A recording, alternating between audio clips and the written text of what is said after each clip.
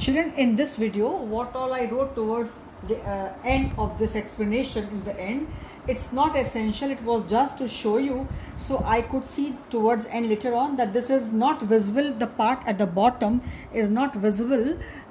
It's not essential, but when I'm sending you the notes, this part is there. Actually, when I wrote it for you to explain the question, this part was not there, and I set my camera accordingly.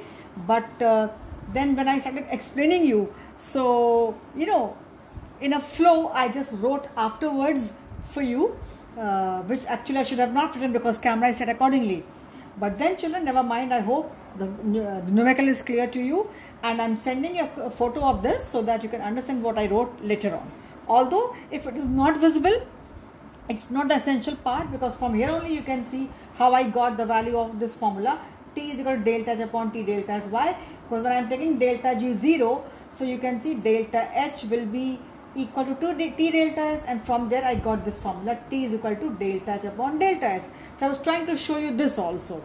So I hope it was not confusing. I have solved it, and this portion you can see in the notes later on. This is slightly not visible in the video, I have noticed later on, but children, I think it's further not required to redo the whole thing.